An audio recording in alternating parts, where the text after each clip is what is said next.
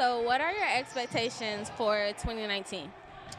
Just have a good year. Really, make sure I accomplish all the goals that I want to accomplish. My expectations for 2019 is to get good grades and at least end the semester with a 4.0. Is there anything that you're worried about this upcoming year?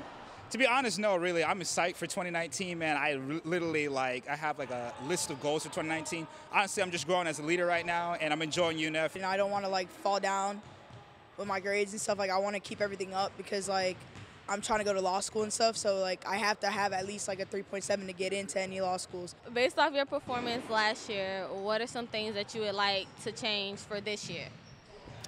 I would like to have better time management. Make sure I just don't procrastinate. Whether it's my parents or friends or professors, they told me you got to really focus when you come into class, stick on your work, and finish strong. So I just mode of just focusing and dedicating my time a lot more to my work. And lastly, what are some things that you would want to see in 2019 from UNF? Any changes? Could we just have a football team and tailgating like every other school? Is parking different? Because I don't know if parking is different. Parking, that's a huge thing. You heard it here first. At the University of North Florida, students are expecting to succeed in 2019. They hope to make this year as smooth as their jump shot.